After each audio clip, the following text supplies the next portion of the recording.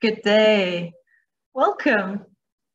Keith Valentine and myself, Nikki Stewart from Rock Jumper Birding Tours, welcomes you to our 52nd Dream Destination webinar with none other than Mississippi Valley, Eastern Iowa, USA-based tour leader, Bobby Wilcox. But I hear now, Bobby, that you're actually in coastal Ecuador, so a different location for today's webinar. As I'm a different sort of island girl based on the other side of the world, here in the Rock Jumper Birding head office in Mauritius, I'm thrilled that Bobby is lined up to entertain us with an in-depth virtual tour across two of the Caribbean's finest birding locations, the exotic islands of Puerto Rico and Jamaica. Surrounded by the turquoise Caribbean Sea, Puerto Rico is a rugged and mountainous island containing a wide variety of bird-rich habitats.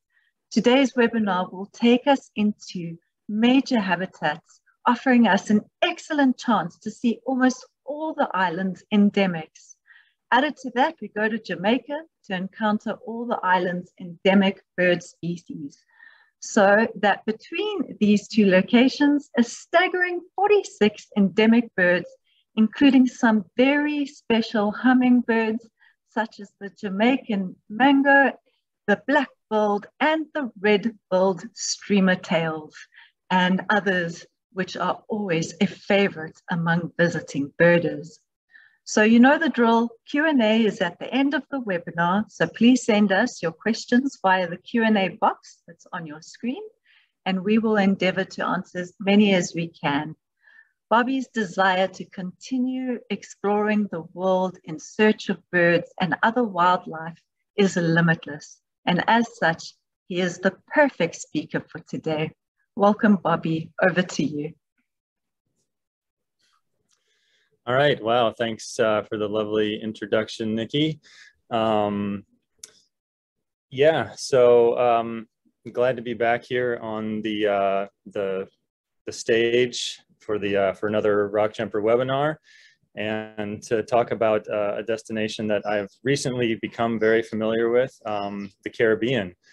So today we're going to focus on Jamaica and Puerto Rico, two of the undisputed gems of the Caribbean, and these are really fun tours, and I can't recommend them more highly as Rock Jumper tours. They're really nice, easy, mellow tours. Something that, especially if you're based in the United States, you can just pop down. It's a short week-long tour, and they're really easy to, tack on a couple days on either end if you want to just do some beach vacation time, which these islands are great for. So it just makes for a really nice, quick vacation. Like I said, super quick flight especially from the US, but I understand from some of the British travelers that I spoke to on my tour that especially Jamaica, since they have kind of a historical connection with Great Britain, that there's pretty easy direct flights from there as well. So, and as you'll see in a moment here with my map, this is kind of just really centrally located in this part of the world, and easy to get to, easy to travel around, easy to fly in between the islands. So just a really great destination all around. So let's move on here. Whoops, click. So starting off, bird-wise, one of the big reasons a lot of people are interested in the Caribbean is because sort of the very distinctive avifauna that exists there. And as you can see here, there are 7 distinct families that exist only in the Caribbean. So these days on Rock Jumper tours, and I suspect many tours, kind of the new trend, at least for me, it's not something I'm personally that into, but a lot of folks are really into family listing. So, the Caribbean is a place you have to go, because, you gotta tick off those families. So, so in this slide here, you can see that the top 3 are Dominican Republic only. So you don't have to worry about those for this particular webinar. You can go back and watch Clayton's webinar on Cuba and the Dominican Republic. And he'll talk about these three and this one, which is restricted to Cuba. However, these three are going to be ones that we're going to be seeing in our webinar today in Jamaica and Puerto Rico. Puerto Rico and tanager being a monotypic family and only existing in Puerto Rico, and then the spindalices and toadies, which are widespread throughout the larger islands in the Greater Antilles, and then in different forms can be seen on each island. So just real quick, this is the field guide that I prefer using. I was going to throw this in at the end, but I figured I'd do a real quick thing here. This came out in 2019, Birds of the West Indies. It's a Bird Life International Lynx Editions publication, and this publishing company has been coming out with a lot of great field guides recently. They've got a great one for Colombia. Our very own Dushan came out with one recently for the Galapagos. So I highly recommend these guides. And as you can see, the plates are great. It's a really good guide. It's a little bigger than the traditional Princeton guide, which is good as well. I'm not as big a fan of the plates, but you know, everybody has their own tastes. So that guide is more of like a back of your pocket field guide, whereas this is more like carry it in your backpack and reference type of guide, but still relatively compact, good guide. And if you want to go super old school and get some historical perspective, you could check out Birds of the West Indies. This is the cover of the original 1936 edition. However, if you want to get this, you're going to have to drop a couple grand at auction for it. So you might have to wait on that Swarovski purchase if you want the original James Bond. Which coincidentally, if anybody doesn't know the story, James Bond, the ornithologist, is actually at least the namesake is what the famous movie character is based off of. And apparently Ian Fleming, who wrote the books, was just looking for the dullest name possible, and he was into ornithology and living on Jamaica at the time. And sure enough, James Bond. So there you have it. Okay. So we're going to start off talking about Jamaica, and this is just kind of a basic overview map of the island, showing the green markers are sites. So this is a really interesting tour because it's one of our few tours that's based out of one location for the whole trip, which is really nice actually. It just makes the trip like very mellow. It's just a really relaxing trip. And so basically, at least recently, I think we used to start in Kingston, but due to COVID things and various weird local restrictions, now we started in Montego Bay, and then you have to stay within this special tourist corridor and drive all the way along the coast. It's about 3 hours to the Greencastle Lodge, which is this dot right here. It's just a little bit off the coast. There's a little bay there. So that's where we start off our trip. And this is the view from Greencastle. Pretty spectacular, as you can see, with I think these are the John Crow Mountains off in the distance here. The pool, which at least for the guests on my tour made use of liberally, including myself. It's quite refreshing in the midday or in the afternoon when we get back from birding, and you know the view is unbeatable. And in a moment here, I'm going to show you some of the spectacular hummingbirds from Jamaica, but as you can see over here, this massive bush, this is probably about 15 feet tall. It's just filled with flowers and absolutely filled with hummingbirds. So there's really great photographic opportunities just around the grounds at Greencastle. They've done a nice job of planting a lot of you know, native plants, flowering bushes and stuff like that. So really great for bringing in hummingbirds, warblers, banana quits, so on and so forth. So there's that. So starting off with the heavy hitters, the endemic hummingbirds of Jamaica. So the red-billed streamer-tail is the national bird of Jamaica, and probably one of the more common birds you're actually going to see, at least at Greencastle. I mean, I think on other places on the island, we didn't really venture out too far, but it's pretty common all over the island, which is pretty awesome that this is one of the more common birds that you see on the island. It's just as spectacular as they look in this photo, and they're pretty gregarious too, and relatively easy to see perched and hitting the flowers. So they put on quite a show.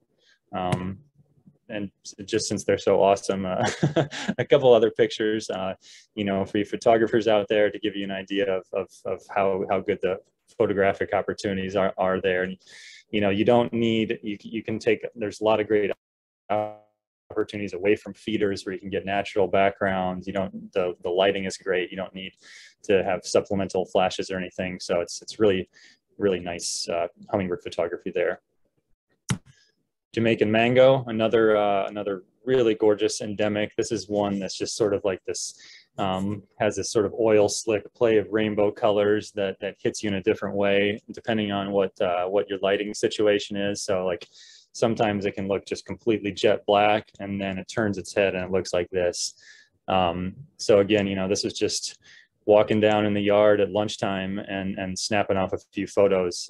Just really, really nice to have such great hummingbird photo opportunities there. And I mean, yeah, you just get really great close-up looks of them. They're coming right to the feeders when you're sitting in the pool, so it's pretty neat. The other common hummingbird, and this is not endemic, it's also on the Dominican Republic, is the vervain hummingbird, which is the second, supposedly the second smallest hummingbird in the world. I kind of feel like, you know, some of the wood stars give it a run for its money, but you know, that's what people say. So I guess I have to trust them, but it is indeed extremely tiny. And they're sometimes more often heard than seen, although they're pretty common here at Greencastle, flying around and chasing each other away from flowers, but they tend to sing from high in the trees. But they can be really hard to find because they're so tiny. Moving on to some more spectacular endemics. I don't know about any of you people who might be dreaming about a trip to the Caribbean, but when I first got my first Caribbean guidebook, the thing I zeroed in on was the toadies. Like the toadies were the coolest birds I could find in there, and that was the bird that I was most excited about seeing on my first trip. And they are indeed extremely adorable, and they live up to all the hype. They're just pretty cool birds, and they're tiny and active, and they're pretty easy to see for the most part. You can they're not easy to see when they're perched, obviously, green on green, but they're active enough that you typically tend to get many pretty good looks at these birds over the course of a trip. Jamaican oriole, another spectacular specimen, not technically an endemic. They also occur on San Andres Island, which is kind of southwest of Jamaica and a Colombian territory, I guess, but near endemic to a very large extent. And as we'll see over the course of this talk, the nice thing about the Caribbean in general is that there are very few species. I mean, it's a blessing and a curse, I guess, but it makes it easy to identify everything, because every island has one oriole, one toady, one spindalis, 2 or 3 flycatchers maybe.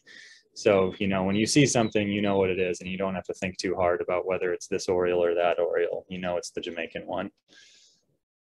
Okay. Same thing with Jamaican woodpecker. Kind of your typical, if you're from the US, you know, this might remind you of red-bellied woodpecker, Gila woodpecker if you're from the Southwest, fairly typical woodpecker from the Melanerpes genus, makes similar sounds, and is pretty common and widespread in Jamaica. Jamaican euphonia. I should mention here that all the photos, except for the ones that say photo credit somebody else, are photos that I took on these recent tours. So this is the Jamaican euphonia. Thank you, Clayton. Kind of an interesting bird from the euphonia genus. Actually, it's not in the euphonia genus. I think it's a different one, but I could be wrong. Sorry. But anyway, it's interesting in the realm of euphonias, let's say, because it's so dully colored. Typically, you know, euphonias have a little bit more bright yellows and blues, and this one is a very subdued member of that group.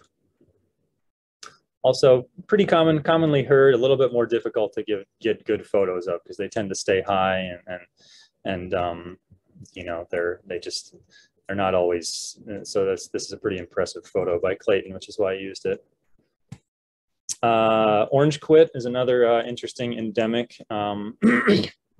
And I apologize for the lack of quality of this photo. I think the flowers kind of make up for it. This is an African tulip tree, which is kind of an introduced species in most of the Caribbean, but does actually seem to provide a lot of food source for hummingbirds and some of these nectar feeding tanagers like the orange quit, which is endemic to Jamaica. And the reason I use this photo rather than a more spectacular one is because you really don't see these birds that well. It's very difficult to get good looks at them that aren't high up in the trees. And unfortunately in Jamaica, they don't really use bananas or anything like that they do in South America to attract tanagers and stuff. So it can be difficult to get good looks at these guys. So, you know, you take what you can get.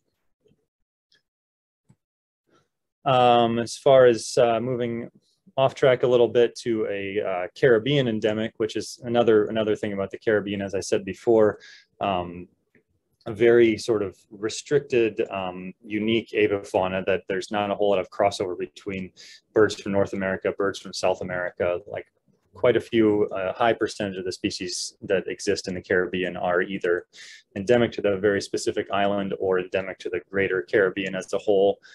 And Greater Antillean grackle fills that void there. So these guys are, yeah, on Jamaica at least, pretty common, you know, typical grackle fashion, hanging out in parking lots, big groups, making cool noises from palm trees. So you tend to see these guys pretty often. Jamaican crow, another cool endemic. This one's kind of an interesting story. These guys, they can be really easy to see if you're lucky, or they can be super hard. And we had a really tough time finding this bird on my tour. We spent seemingly the entire afternoon of our last day in the mountains, where it's just it tends to be their stronghold is high up in one of the sort of mountain trips we take on this tour.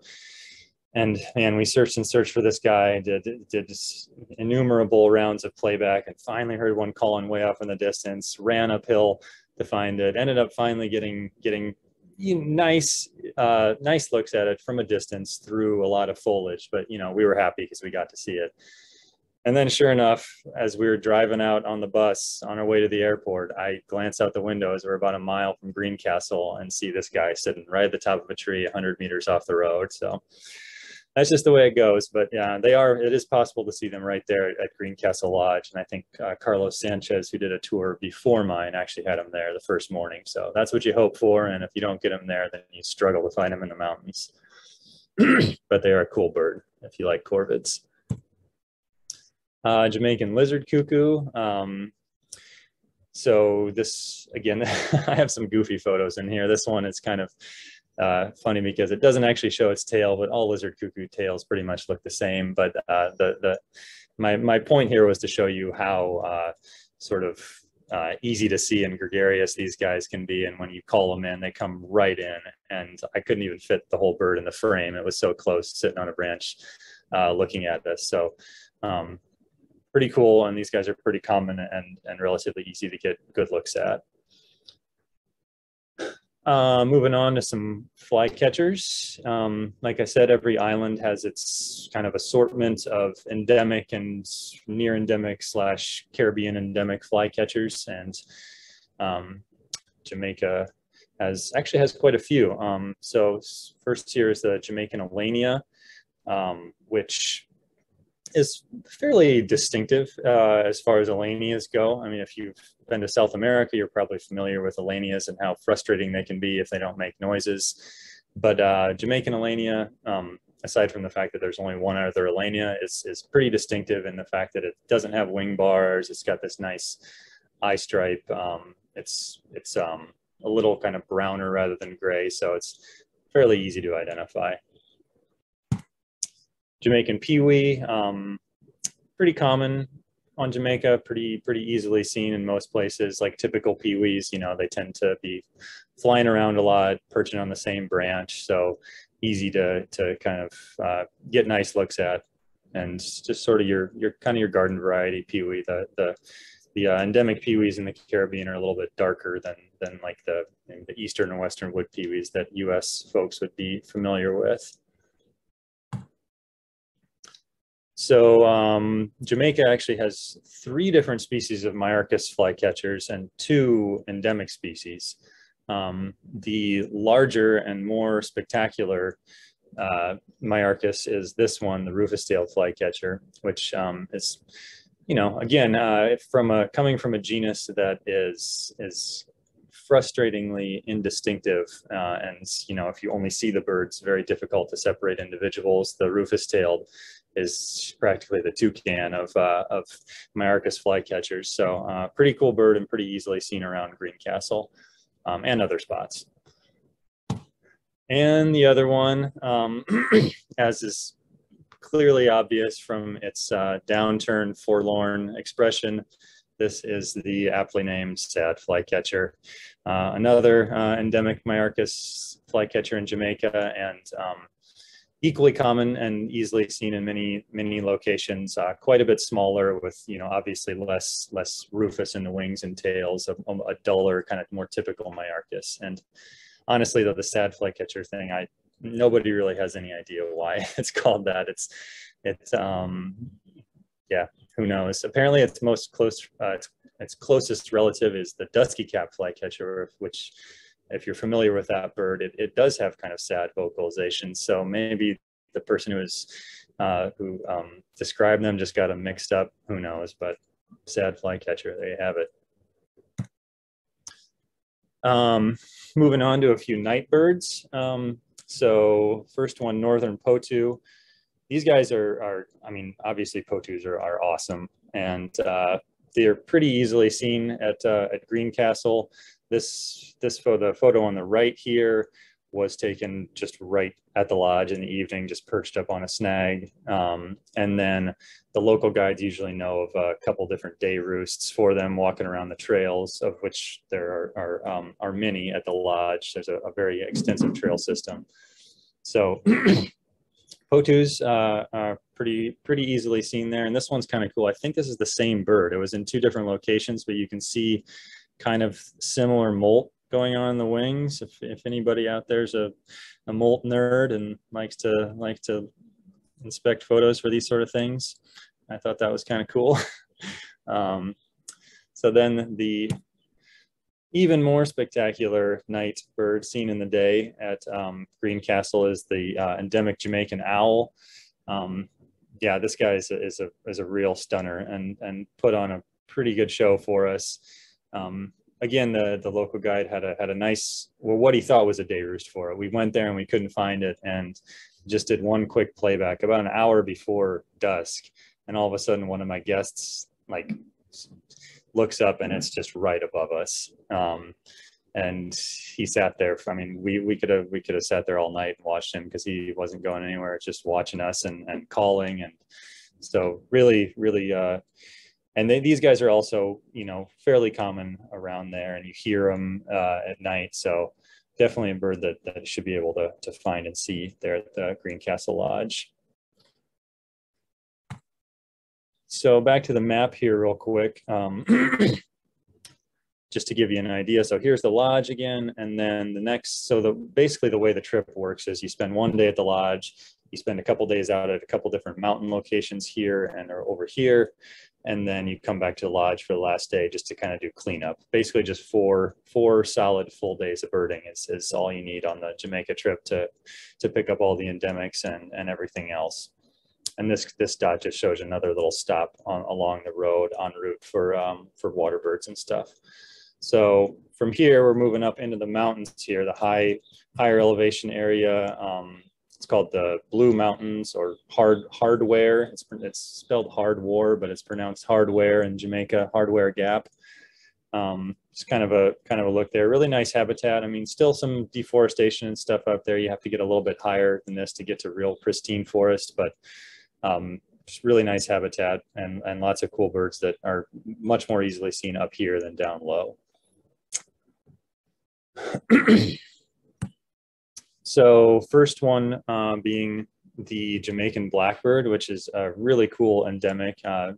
Doesn't look like much, just kind of your standard all black blackbird, but it's got really cool behavior, as you can see here from these photos, a really unique behavior for blackbirds. It's completely arboreal, almost never seen on the ground. And it tends to do this kind of thing, like pick at seed pods and forage in the crevices of bromeliads and cling to trees as well. I have a video of one clinging to a tree and acting very sort of woodpecker nuthatch, like kind of crawling around on the trunk and moving back and forth between bromeliads. So it's really interesting. And, you know, I think they are endangered, but it's fairly easy to get decent looks at these birds with enough time. So really cool bird to get nice looks at and watch its behavior. A couple different endemic thrushes on Jamaica. The white-eyed thrush, which is a little bit more range restricted, tends to be up higher in these mountains and a little bit more difficult to see. So this is one of our big target birds up in the mountains. As you can see, obviously white-eyed, also has kind of a white collar, which is more difficult to see. And then the other endemic thrush is the white-chinned thrush, which it tends to be a little bit more widespread. You do see these down at Greencastle as well, although they're not always easy to get close to and get good looks at. They're kind of a skulky thrush and very difficult usually to see the white. So I was lucky enough to be able to get a shot at a good angle from this guy to see the white chin, which is not always easy. One of the other big target birds and exciting endemics for Jamaica, the crested quail dove. And it pretty much speaks for itself. This is a really spectacular bird. And another one that I think sometimes can be a little bit hard to find, but when you do, they can be very confiding, like this one was. I mean, he or she sat there on this rock until we left, basically. It wasn't going anywhere. So that was always a very exciting sighting. And then we saw one later just sort of walking around and on the ground and you know, not very frightened of us. So very cool bird. Another endemic pigeon dove guy, the ring-tailed pigeon, not to be confused with the band-tailed pigeon, common throughout the US and large parts of South America. The ring-tailed pigeon is endemic to Jamaica. So yeah, these guys they're a little bit more arboreal, but also, you know, they tend to make a lot of noise and are fairly easily seen up in the mountains.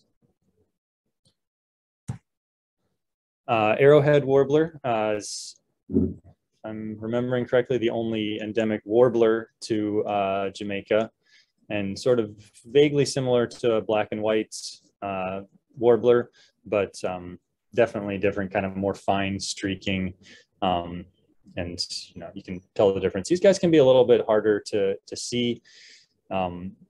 Obviously they're smaller, more flitty, but we managed to get some pretty good looks at them. So I think that this is one that most groups shouldn't have too much trouble with. Jamaican Bacard. This is the only endemic Bacard to the Caribbean. It's Jamaican Bacard. So kind of a cool little factoid there, and another all black bird. Clearly different from the blackbird, with a much chunkier bill, and these guys are a little bit more widespread and easy to see as well. Blue Mountain Vireo, one of the two endemic vireos on Jamaica, is also kind of a more high elevation species and kind of unique in the realm of vireos.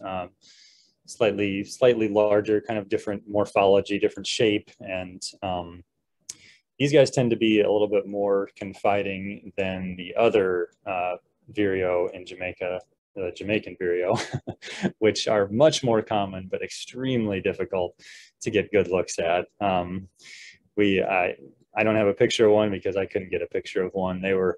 they're all over the place around Greencastle. You hear them calling nonstop, but man, are they hard to get a good look at. And you get fleeting looks, but they're tough. Rufous-throated solitaire. I should have put this back with the thrushes. Another member of the thrush family that is fairly common at higher elevations in Jamaica, as well as Dominican Republic, maybe Cuba too. I can't remember exactly. But these guys are really cool. Have a really cool, eerie, sort of drawn-out whistle song that is cool to hear when you're up in the mountains early in the morning.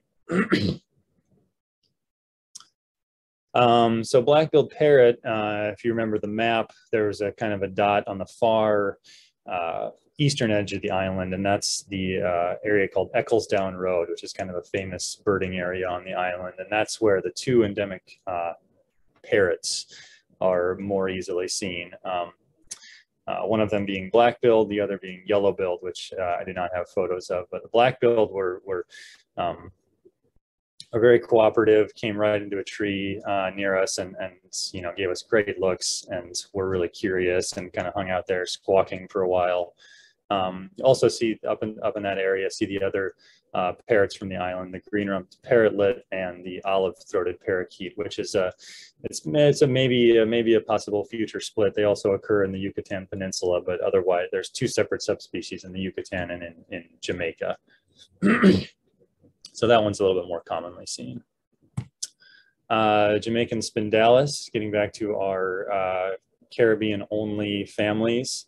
One of the another really gorgeous Jamaican endemic up in the mountains. Yeah, these guys, if you find a good fruiting fig tree, it's just going to be jam-packed with spindalises.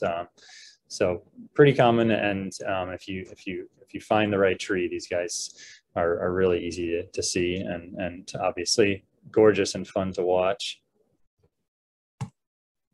Chestnut-bellied cuckoo, man, this bird was our nemesis on this tour, and there was a moment there where I was pretty worried that we were going to have to bail on our last endemic. But as you can see from this shot, we did finally end up getting some pretty awesome looks at the chestnut-bellied cuckoo, but we put in a lot of effort and a lot of playback time to try to find this bird, and over 2 days, and nothing was working. And finally, the local guide and I, we put forth, not to toot my own horn or our own horns, but a monumental effort of modern technology to download a different sound from Zeno Canto over data on our phones in the field. And I played it for him. He recorded it on his phone, then played it out of his playback speaker. And sure enough, the two of them came in and started chasing each other around immediately. So, it's just one of those moments where you feel happy that iPhones and such exist, and you don't have to use some sort of reel-to-reel tape player out in the field anymore. But again, super cool bird, massive cuckoo, and they glide between the trees with these huge spread tails, and really fun bird to watch. Wintering warblers. This is another kind of another one of the exciting things about different parts of the Caribbean during this time of year is that, especially for folks from not the U.S. who may have never seen these warblers, but for folks from the U.S. and Canada as well, who maybe in the throes of a miserable winter by the time their January tour to Jamaica rolls around, and they haven't even dreamed of a warbler in months, getting to go to a place like Jamaica and seeing warblers just coming out of your ears and getting great looks at them is pretty fun and pretty cool. So we'll go through a couple pictures of those.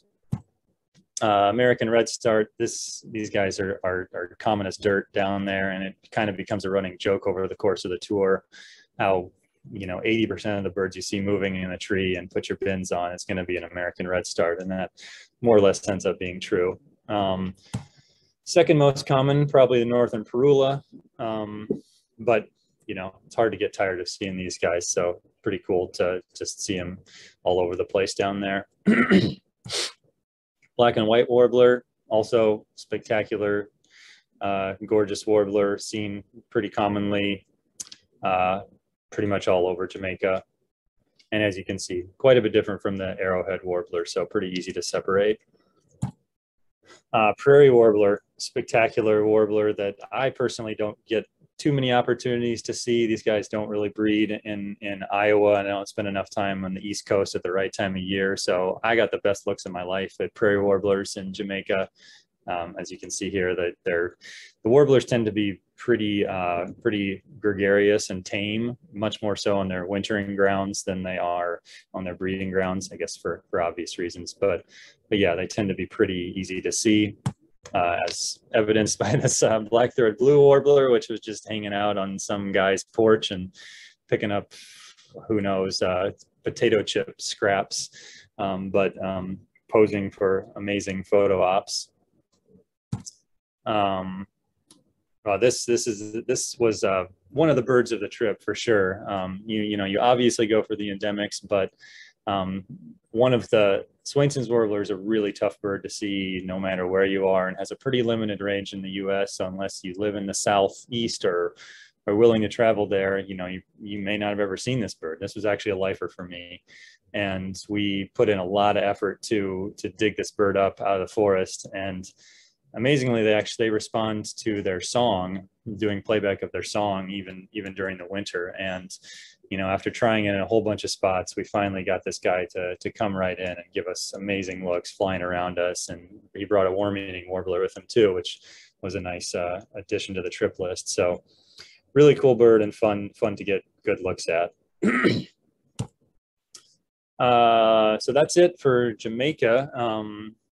I'll end here with a couple of lizards. I'm not a huge herp guy. I'm trying my best to keep learning, and but Jamaica is pretty cool for herps. There's a lot of cool lizards, and they're very easily seen. These two were fairly common ones around Greencastle Lodge, where we spend the entire tour. So easy and fun to get nice looks at the lizards and get some cool photos. And I mean, a lizard like this grams an ole, like, who cares what kind of lizard it is? If it looks like that, it's pretty awesome. So real quick, I actually meant to put this slide at the beginning. I thought I'd put two of them there, but it doesn't matter. So we'll talk about it now, just to give you kind of a general overview as we shift from Jamaica to Puerto Rico. So as I was talking about before, here's just kind of the lay of the land as far as the Caribbean goes. You can have the Greater Antilles in this area. You've got Florida up here. You've got Central America, Costa Rica, and then you've got the northern tip of South America down here, Lesser Antilles over here. So yeah, very close to Miami, easy to fly to. It's like a less than 2 hour flight from Miami to Jamaica, pretty similar to Puerto Rico. Unfortunately, from Jamaica to Puerto Rico, you have to fly back through Miami, which is kind of ridiculous, but it is what it is. So just while I have you here on this map, one of the things I'm going to talk about when we talk about Puerto Rico is the fact that being that it's so far to the east, it kind of shares some avifauna with the Lesser Antilles. So you get a little bit of spillover from some birds that would typically be more or less endemic to the Lesser Antilles, but that pop into Puerto Rico and don't make it any further than that. So it's kind of interesting in that sense. You get to see some birds that you might have to go way down here to see otherwise. And another thing that I'll mention is that Jamaica, really awesome for warblers. Puerto Rico, not so much. They've got some cool endemic one, Elfin Woods warbler, but as far as migrant warblers, there's not a whole lot of migrant warbler action. And I'm not like 100% sure why that is. I suspect maybe it's just because it's so far east, like it's just far enough out of their typical migratory path that not as many of them hit it and decide to hang out there for the winter. So don't see quite as many warblers, but Puerto Rico makes up for it with other things. So just a real quick overview of the map here and kind of the trip route. So starting off in San Juan, we sort of make our way over here to the coast, hitting some lowland sites, some coastal sites, pop up in the mountains for to see some birds, then cruise back over to the coast down here, southwest corner, and then finish off over in this area and back to San Juan. So we do kind of like a counterclockwise circumnavigation of the island. Puerto Rico, Puerto Rico I was very impressed with Puerto Rico. It's a really, really cool island, a really cool place. It's gorgeous.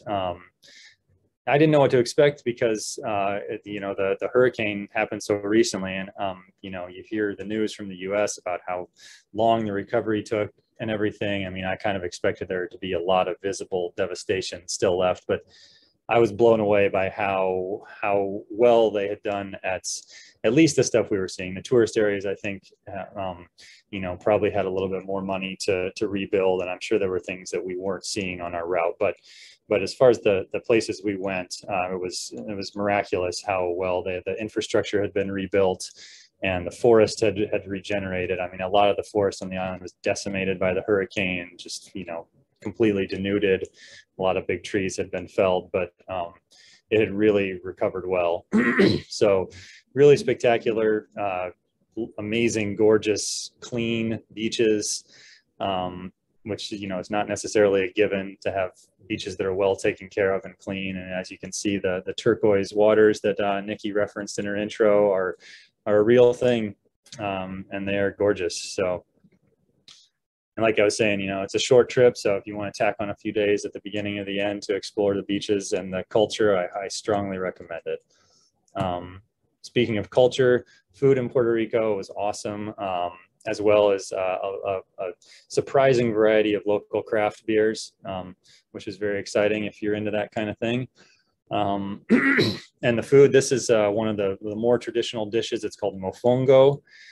It's basically this crazy volcano tower here is like a sort of a mash of they take green plantains and they fry them like unripe plantains, and then they mash them together with all kinds of like garlic and pork rinds and stuff like that, and make this sort of plantain sludge, and then make like a really flavorful broth with different kinds of meats. This one is sausage, it could be shrimp or fish or beef, whatever, and it's really good. So lots of great food in Puerto Rico.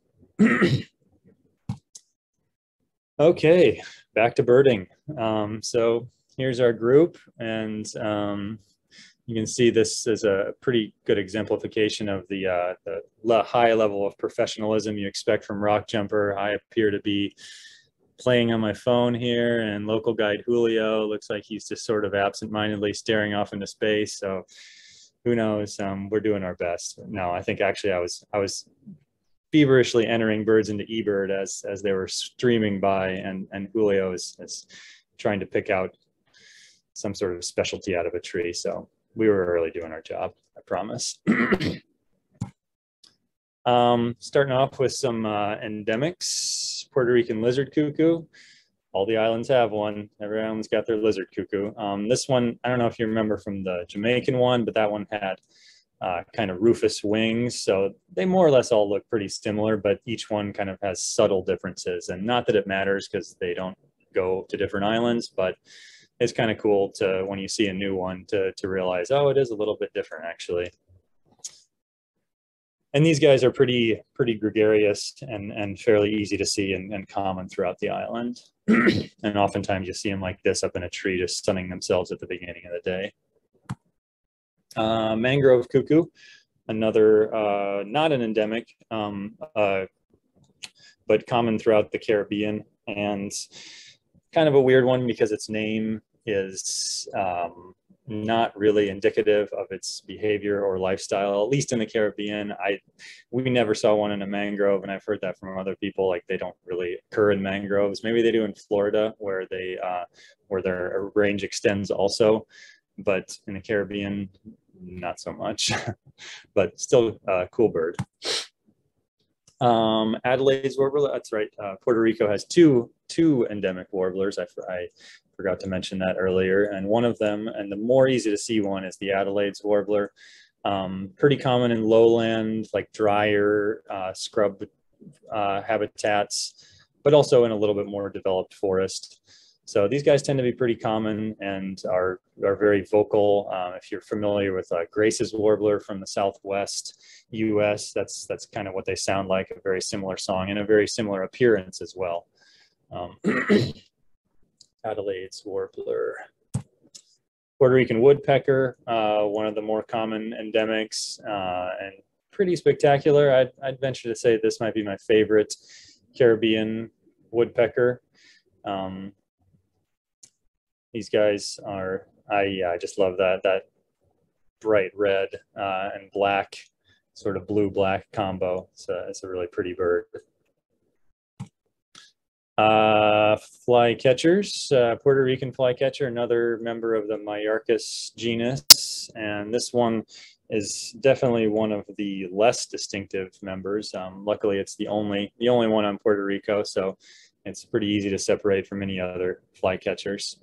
But yeah, like I was saying, most of the bigger islands at least have their own Maiarchus, or one that only exists on a few islands. Caribbean Alania is one of those sort of Lesser Antilles spillover birds that makes it into Puerto Rico, and kind of a more traditional Alania with wing bars, kind of brownish gray, you know, looks like an Alania. Gray kingbird, these guys are pretty common and fun to watch, chasing each other around and chasing hawks around and stuff. Pretty common and widespread in both Puerto Rico and Dominican Republic. However, they actually they're year-round in those places, but they do have kind of a short regional migration up into the more northerly, westerly islands like Jamaica and Cuba, where they're not seen in the winter. So we did not have this bird on our Jamaica tour, but they're everywhere. Every single eBird checklist has a gray kingbird, or many of them in Puerto Rico. Excuse me. Puerto Rican owl, one of the two night birds that we seek out on the Puerto Rico tour, is recently been, it used to be in the Megascops screech owl genus, and was switched recently to its own specific genus.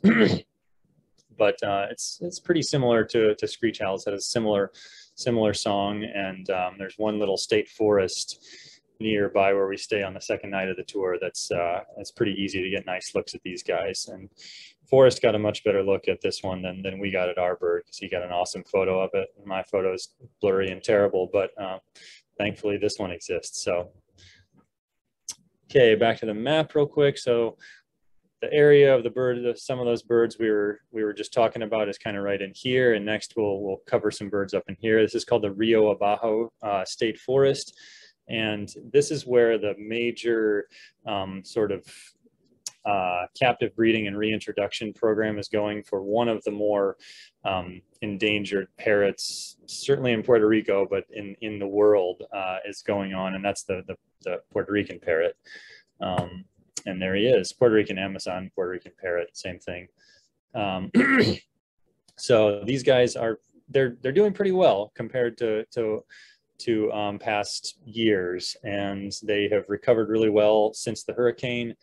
Their population was completely eliminated from one of their sort of strongholds, but they've been reintroduced back into there, and now have a significant number of breeding pairs, and they're fairly easily seen here at Rio Abajo. As you can see, this bird has this sort of trailing antenna coming off of it, which is some sort of radio collar, radio band that is being used to track it. So I have to assume that means it's a captive bred bird, but I'm not 100% sure. They may capture the native ones and put radio tracking devices on them as well. Okay. Antillean euphonia, and this is one that has a couple subspecies. It's kind of maybe a possible future split candidate. Different ones occurring throughout the Lesser Antilles as well as Dominican Republic. And actually, I think this one recently was switched to the Chlorophonia genus, which is kind of apt. It's got the more sort of the blue and orange and different blues, and slightly more colorful than other euphonias, more in the Chlorophonia spectrum. Puerto Rican bullfinch is a really cool endemic. The bullfinches there's a handful of them over different islands. Puerto Rico has their own version, and they're relatives of tanagers, and they can be fairly difficult to see. They're very easily heard, but sometimes they can be a little retiring, but you typically get pretty decent looks at them on a tour, and they have a cool song too. Puerto Rican oriole, you know, the oriole in Puerto Rico. This one is a little bit brighter than the sort of more dull Jamaican oriole. These guys also, they occur at different elevations, different parts of the island, so can be a little bit tricky sometimes, but we managed to get decent looks at them in a number of places.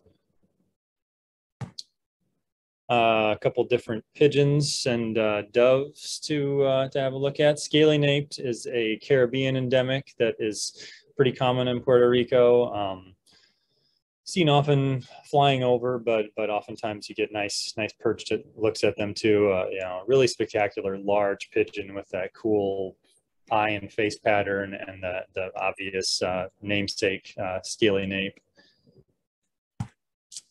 Key West quail dove is an amazing, gorgeous bird that is possible on this trip, and one that we put in some time for. Full disclosure, this picture is actually from Dominican Republic, because we didn't get to see this bird in Puerto Rico, but it is commonly seen in Puerto Rico. Due to unfortunate scheduling of the day that we were supposed to see this bird, the place we were supposed to see it was a mountain bike trail, and it was on the weekend. So by the time we got there, it was just packed with mountain bikers, and you know, you kind of sort of walk the trails, hoping to find one of these guys walking the trails. And when you're following mountain bikes, it's not so easy to do. So sadly, we didn't get to see this one, but it is a fairly common resident of Puerto Rico and should be gettable on most tours. Zenaida dove. These guys are pretty common, but a cool Caribbean endemic, occasionally making it as a vagrant to Florida, but strictly speaking, mostly Caribbean. Yeah, these guys are pretty similar to mourning doves, as you can see. Pretty similar song with very subtle differences, but this white patch in the wing, shorter, not as pointy tail, kind of distinguishes them. Less black spots from your more what people in the U.S. are used to seeing the mourning dove. Black whiskered vireo, this one is not a Caribbean endemic, but one of the vireos more commonly and more easily seen on some of the Caribbean islands, much more easily seen than the endemic vireos. And Puerto Rico does have its own endemic vireo, which also is extremely difficult to photograph. So alas, you only get black whiskered vireo. Got just another map real quick, just to continue to show the route.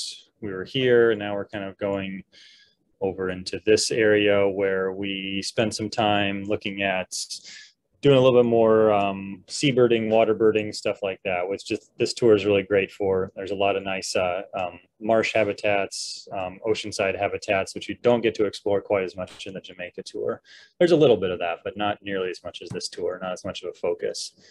So one of those birds that we see here that's has a wide range throughout South America, but is if you don't get to South America, it's nice to be able to see it in the Caribbean, is a white-cheeked pintail, really gorgeous duck that's always fun to see. Different terns, the cabots and royal terns being the most common.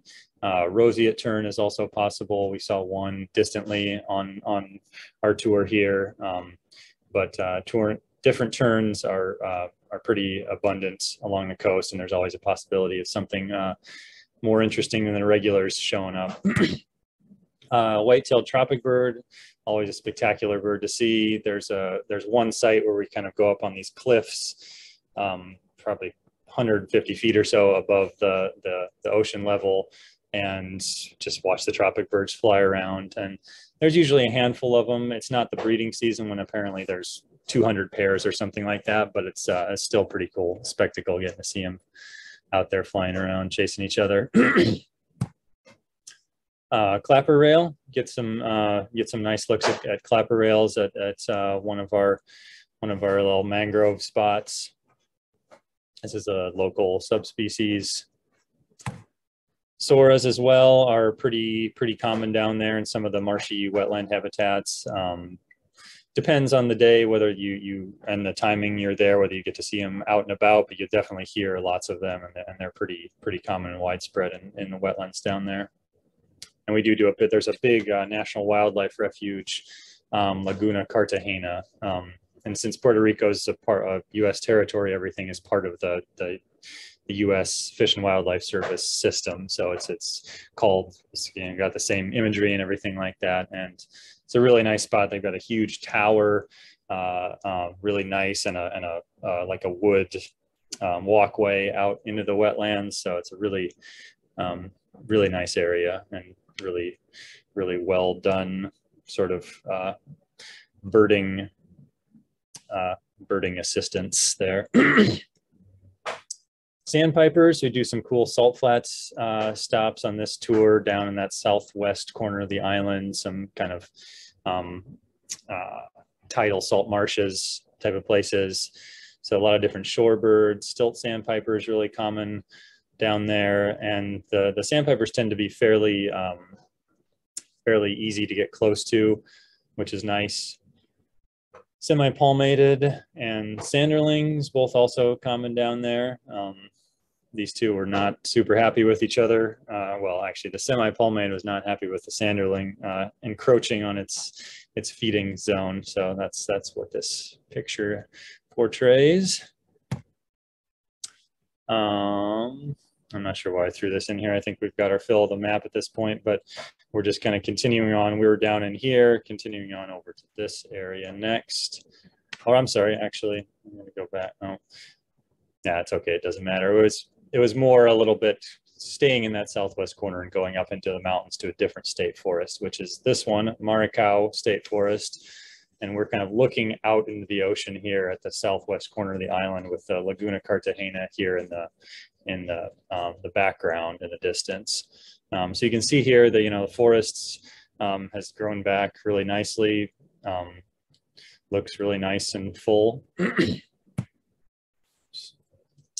Up here, some of the good, more common birds are Puerto Rican tody. Always a big highlight seeing toadies. You never really get tired of seeing them, and you can always get a better photo. So it's nice that they're common and easy to see.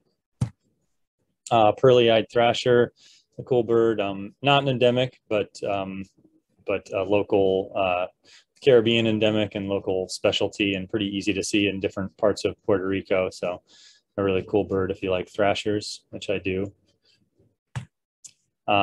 Here's one of the big heavy hitters on the trip, the Puerto Rican tanager, and this is what all of you family listers out there are getting all excited about before you head to Puerto Rico, is the Puerto Rican tanager, which was recently split into its own monotypic family. So it is no longer a tanager and is a Puerto Rican tanager. It's got its own family, and it's only on Puerto Rico. So it's a cool bird. It's pretty dull in plumage, but they have really interesting foraging behavior. They're kind of weird and nuthatchy. They'll hang upside down from branches and pick into bark, in and under bark, and peck at the bark. And so kind of interesting, unique behavior. And it's fun to watch them up here in the Maricao State Forest, where they're pretty common. That's kind of one of their strongholds. Another really awesome endemic to Puerto Rico, the yellow-shouldered blackbird. There's a place along the coast near one of the places that one of the hotels we stay for a couple nights, that these guys are pretty common. There's a restaurant that actually feeds them rice, I think. And they can be really abundant there. We saw a flock of maybe 50 just hanging out in a tree right above us, and just giving great looks, doing cool stuff like this, displaying and preening. And so it's really fun to watch and get great looks at this bird. They are endangered, unfortunately, mostly due to breeding habitat loss. They breed in the mangroves, and mangroves everywhere are struggling, and Puerto Rico is losing theirs. I don't know if it's an alarming rate, but they're definitely losing theirs. So that and cowbird predation are issues. So hummingbirds, I'm going to try to move a little bit more quickly here. I told Keith and Nikki I'd go fast, and I did not come through on my end of the bargain. So there are quite a few hummingbirds on Puerto Rico, more than some of the other islands. Green mango being one of the cool endemics, as well as Puerto Rican emerald, another endemic. The other ones are lesser Antillean species that sort of make their way up into Puerto Rico. The Antillean crested hummingbird is one that we get nice looks at down in the sort of dry lowlands. Antillean mango, which has a number of different subspecies, also in Hispaniola. It's another possible future split candidate. The Puerto Rican one is somewhat distinctive plumage-wise. So this is the Puerto Rican version of the Antillean mango. And then the green-throated Caribe, which is just an absolutely spectacular hummingbird. We were lucky enough to get a hot tip on the last day of the tour, and we're able to find these just in a flowering tree in the middle of San Juan on our way to the airport. So got amazing looks at these birds, half a dozen of them flying around this little tree. And real quick, just another interesting thing about the Caribbean is that there are kind of because there's some of the birds that exist on different islands and maybe have started to diverge evolutionarily. There's a lot of future splits and armchair ticks that are possible. Loggerhead kingbird being one of them. This one here on the left is the Jamaican version. On the right, Puerto Rico. Slightly different plumage, apparently different vocalizations. This one's a little darker, no white tail tip, so kind of interesting. And then banana quits, which if anybody's traveled around South America, are extremely widespread and common all throughout Central and South America, the Caribbean as well. This is one of the more common birds we'll see, but they also have a wide variety of difference in vocalizations as well as plumage, as you can see with these two birds, with Jamaica and Puerto Rico.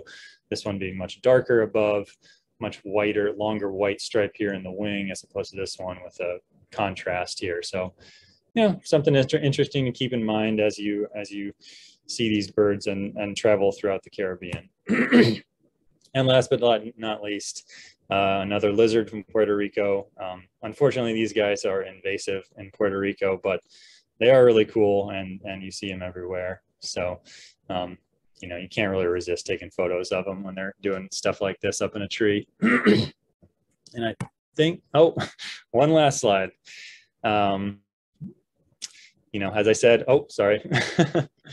Leisurely, fun tours, Puerto Rico. You get in case, like me, when you're on a tour, you miss the opportunity to get your daily workout in.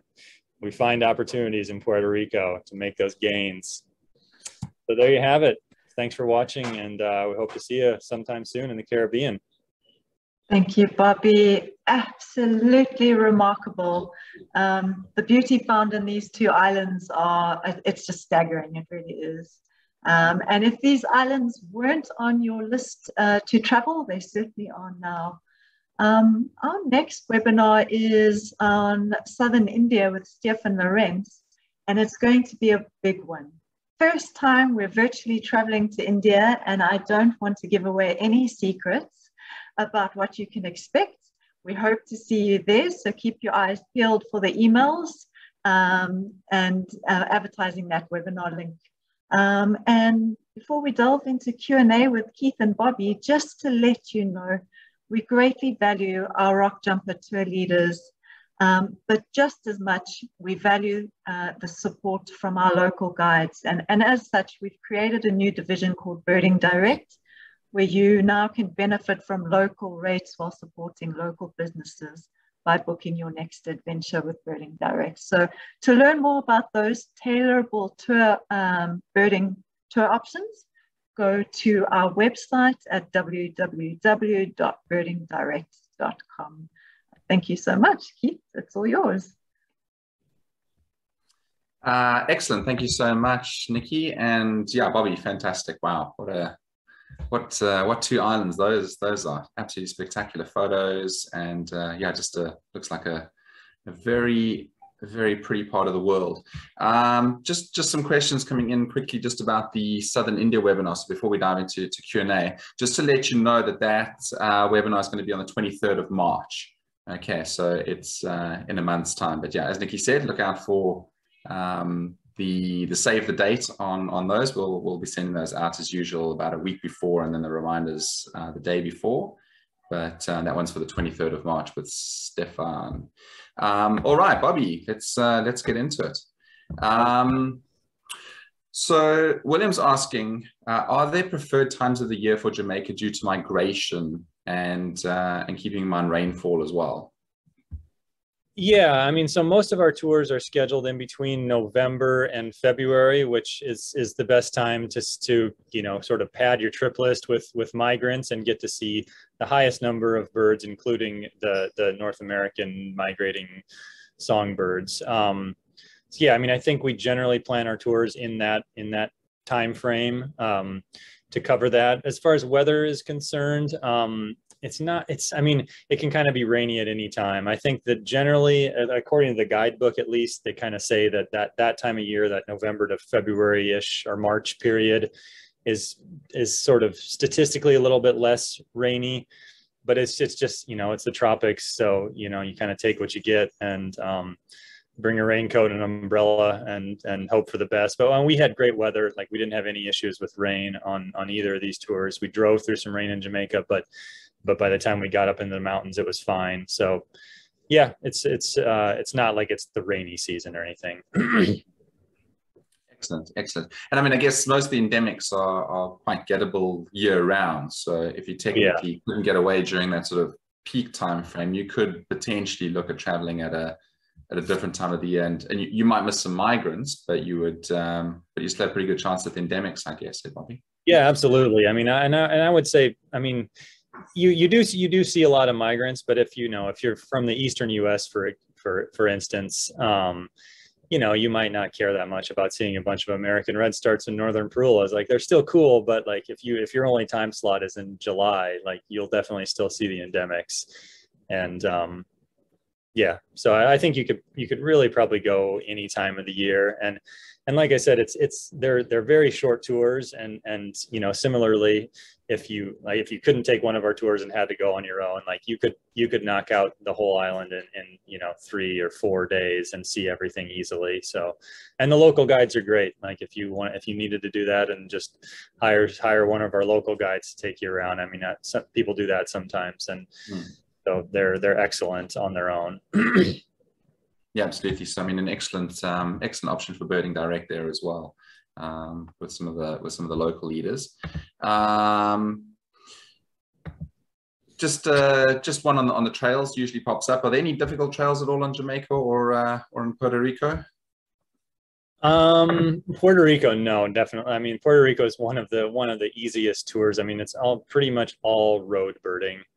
And Jamaica mostly as well, actually, is primarily road birding with not a whole lot of elevation gain. I mean, you're driving between birding spots, mostly, like, you're not walking more than a kilometer. There's one, to get to that crested quail dove, we had to walk up this, I mean, it was maybe 50 feet of just sort of a little dirt trail up a hill to some little Rasta man's little shanty hut kind of place. And, but everybody made it just fine. It was such a short trail that, we managed, but that was all.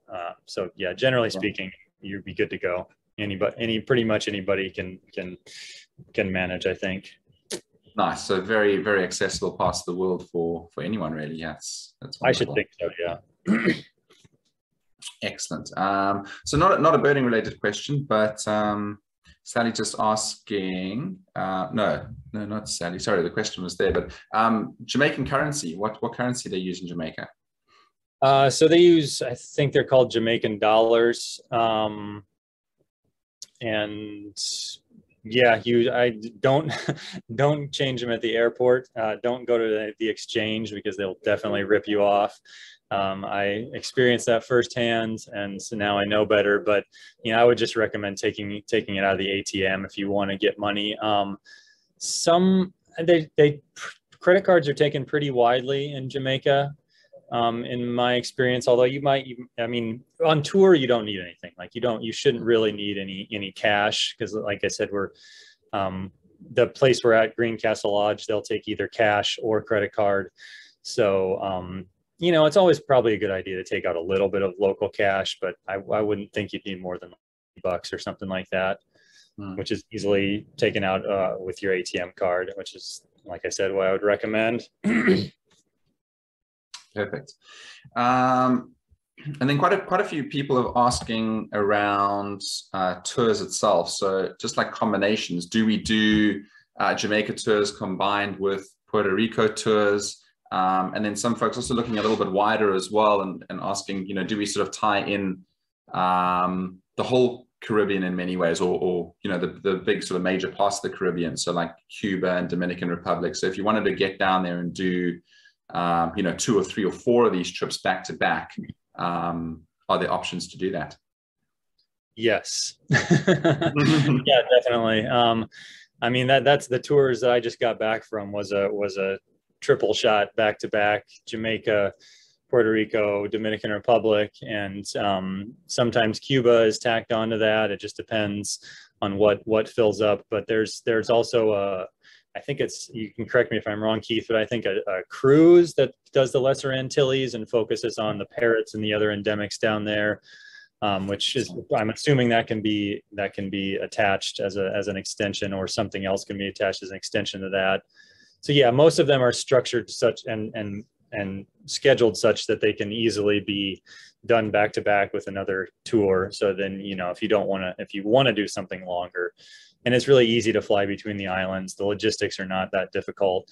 So yeah, I mean, I had multiple guests from each tour transfer to the successive tours. So yeah, it's definitely something that's commonly done and scheduled such that it's easy to do that. So as far as Puerto Rico is concerned, you may not see, we're sort of working through some scheduling modifications and working with the local guide to get some stuff set up. So you might not see that tour pop up on the schedule immediately, but we're hoping that pretty soon we're gonna nail down some dates on that and get some scheduled for later this year and then the following year. Absolutely. Yeah. Thanks for bringing that up, Bobby. I did put a message in the chat just briefly about that, but a good point. Yeah. If you are keen on Puerto Rico and you do have a look at the website, you'll see it just says tailor-made tours there only. We are still working, as Bobby said, on the 2023 dates. We should have those up fairly soon. And yeah, if you are keen at this stage and you do want to just register your interest at this stage, just get hold of Crystal at info@rockjumper.com and she'll make a note. George is asking, very interesting question. You mentioned the Puerto Rico parrots and how endangered they are. And George is just asking, how many free flying Puerto Rico parrots did you see at Rio Abajo State Forest? We saw 2 really well. So you kind of drive up to this little parking picnic area in the middle of the state forest, and then you hike. Yeah, it just depends until you find the birds, basically. We only had to go maybe 500 meters or so before we started hearing them call, and then they just came right in. And we saw that we had at least definitely one pair calling and showing right above us, and then we had another slightly more distant pair vocalizing. So they were around, and it was the kind of situation where we got great looks immediately, so we didn't really need to put a heck of a lot of effort into seeing them any better than we did. But it seemed like they were abundant and vocal enough that you had, even if you don't see them right away, you got a reasonably good shot at getting nice looks at them. So fantastic. Cool. And what about raptors, Bobby? Many raptors around, or they're quite thin? Yeah. So they are pretty thin. So Puerto Rico has a like a sedentary local breeding population of broadwing hawk. And I didn't add the photo because I didn't get a very good photo, but you do see the up in the same place, the Rio Abajo, where you see the parrots. That's where the kind of stronghold for that broad-winged hawk is. So that's kind of cool. I don't know if that's a split candidate or not, but it is a local breeding population there that is non-migratory. And then there's a similar sharp-shinned hawk population there that we did not see on the tour, but in some of those higher mountain sites, that is possible. And then red-tailed hawks are pretty common throughout in Puerto Rico and Jamaica. And what else? Ospreys are fairly common. Kestrels are everywhere. You're probably fairly likely to see the odd merlin around. And apparently in the past, Forrest did a tour in Puerto Rico in 2020, and I guess they had a whole bunch of peregrines, but we had one peregrine fly over in the van, and that's it. So it might just be each year is different with they might get different numbers of migrating peregrines that hang out there. So yeah, it's not terrible for raptors, but it's I wouldn't, if raptors are the main thing you're excited about, then you might want to look at a different tour, but you'll definitely see some raptors. So great. Yeah, thanks for clearing that one up. But yeah, fair question. I mean, they went to any like big raptor photos or that type of thing. The presentation was like, oh, this is a feature, Yeah, good stuff. So some folks are pretty sharp and certainly know their birds around these islands. And Ron was just saying, no mention of black-billed streamer-tail in Jamaica and elfin-woods warbler in Puerto Rico. And I guess that's from photo point of view. Yeah, and I kind of forgot about that. I sort of briefly mentioned elfin-woods warbler, and I apologize, I didn't come back to it. But yeah, they're pretty localized, and they're endangered as well, I believe, and pretty localized up in those high mountain areas, similar to. You get them in the morning we go up to find the Puerto Rican tanager. They're just kind of, you get out of the van and you just hit us. We were just swarmed with endemics, and so it's a tough bird. Even I actually asked for photos from Julio, the local guide, who's an awesome photographer. The Adelaide's warbler is his photo, and he doesn't even have a good photo of elfin-woods warbler. So that may be for lack of trying. I don't know. He probably could get one because he lives there. But yeah, they're around and they're really cool. But it's tough to get a good photo of them for sure. And what was the other one? The black-billed streamer-tail. Yeah, again, the red-billed is so easy to get awesome photos of because they're just right there at Greencastle and the flowers and everything. Black-billed, you get pretty nice looks at them up in the mountains, but that's they're a little bit more. Unless you kind of focus and find a flowering bush that they're hanging out at. We were kind of, just because of the logistics and how we were really fixated on finding the crow and the cuckoo, we sort of didn't spend a lot of time taking nice photos of black-billed streamer-tails. So, if you get lucky and see those birds early, then you might have a little bit more time to spend photoing black-billed streamer-tails. But yeah, they're out there. You see them. It's not an issue of missing them. It's just I didn't get a good photo of one. All good. Any mammals about? Only invasive ones. Yeah, basically mongoose. Indian mongoose is the only thing you see. On my Dominican tour, we saw a cool native rodent. It's called a utia, but that's not part of this webinar. But so. And I don't know if there's anything like that. I think any of the native mammals from Puerto Rico have probably been eradicated at this point. I know that there's a cool one called a Solenodon that's on Dominican, on Hispaniola and Cuba, which are really, really hard to see. But yeah, mostly just the mongoose, which you see pretty regularly. Yeah, it's kind of interesting. I put the slide in with the green iguana. And, if you come from a lot of parts of the world, you're used to seeing a lot of mammals as roadkill. But in Puerto Rico, it's all green iguanas because there are no mammals really. So yeah, no, not so much with the mammals. Yeah, different part of the world. Then just a quick one about the places. So how many places do we stay in Puerto Rico, and what's the style of those?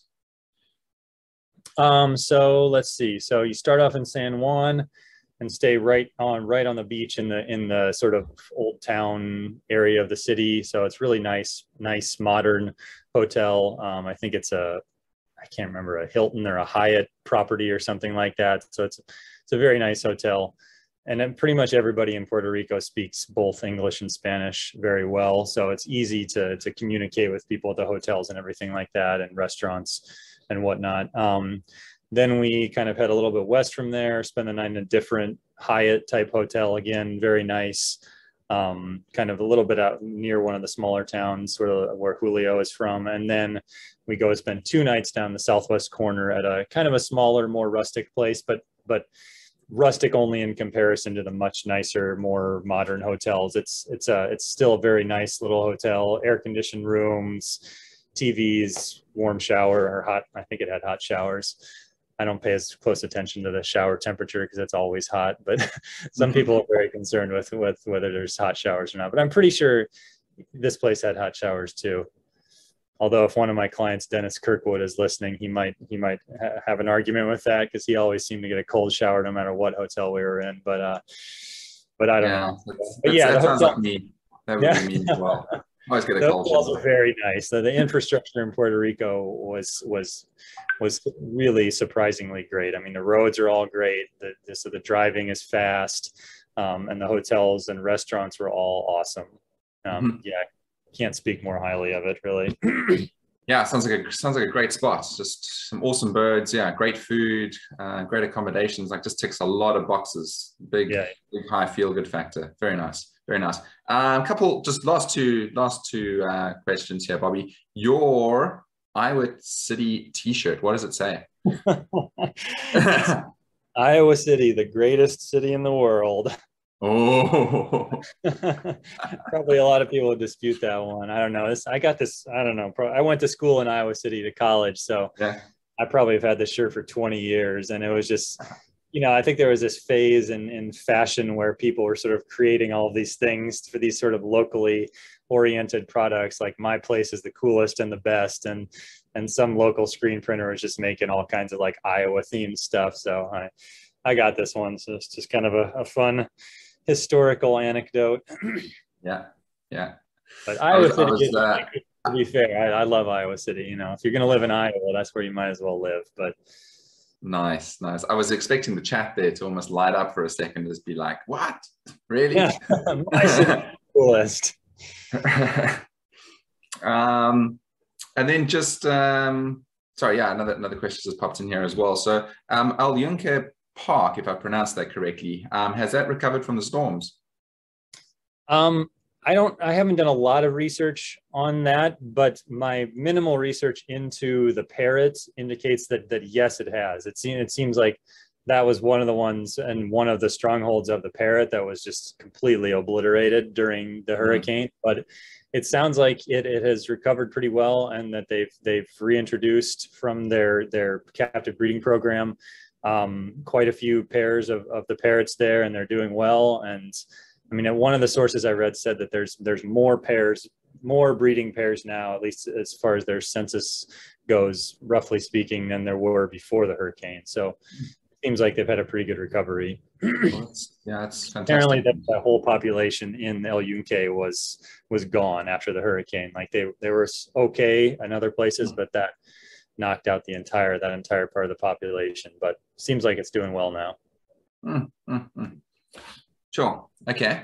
And then final question, just a little bit something different to finish off to some degree. William's just saying, taking some fantastic photos, Bobby. Thanks. And he's looking at upgrading his camera, and is just wondering if you had any suggestions, because a lot of your photos look really, really good. So I guess he's wondering, what you might be using, and if you got any recommendations, perhaps. Well, I anticipated this question, so I kept my camera close. So here it is. So I use, this is all Olympus, and this is a mirrorless setup. So it's pretty lightweight. I think I'm working with like I don't know, roughly 4 pounds here, something like that. So I use the 300 millimeter Olympus IS Pro lens. It's a f4, and it's really nice. I also have the extender there, the teleconverter. So it's another 1.4 times on the magnification. And I'm currently using the OMD EM1 Mark II body, which is pretty good. I think it's a nice like starter body in at least in the Olympus mirrorless realm. And I'm thinking about upgrading, but I need a little bit more cash in the bank first. But yeah, this is a great setup. A lot of people use this body and lens setup, and it's worked really well for me. I used to use the Panasonic 100 to 400 zoom lens, which is also really nice, but I noticed a definite improvement in photo quality with this lens. So it's more expensive. I won't get into prices here. You can look that up yourself, but I got this one used for probably I don't know, 2/3 to 3/4 of what you'd pay new. And yeah, I couldn't recommend it more highly. I mean, I could get better photos with you know, something that costs twice as much and weighed twice as much, but I just can't, personally, I can't be bothered to be carrying around like 10-15 pounds worth of camera in the field. So I really like mirrorless. It's what I've been working with for a while, and you know, I think it's pretty nice. Mm-hmm. And Olympus nice, Bobby. Yeah, I was going to say it looks very nice with the images you've taken as well. It's yeah, thanks. Seriously stunning photos. Yeah, a lot of folks have taken note of that, and thanks everyone for joining us this evening and for sharing the love for Bobby's presentation on this part of the Caribbean. It's been wonderful. Well, we say seeing you, but we see all the numbers. We don't get to see your faces, but it's always wonderful connecting with you all, and for joining us. And yeah, until next time, as I say, we're not doing these nearly as often these days because the guys are out in the field and everyone's out guiding again, and trips are picking up and the world's opening up. So it's wonderful to see, but it's always great to connect with you all. And yeah, until next time, keep well. Bye from all of us. Thanks, everybody. Appreciate it. Take care. Bye.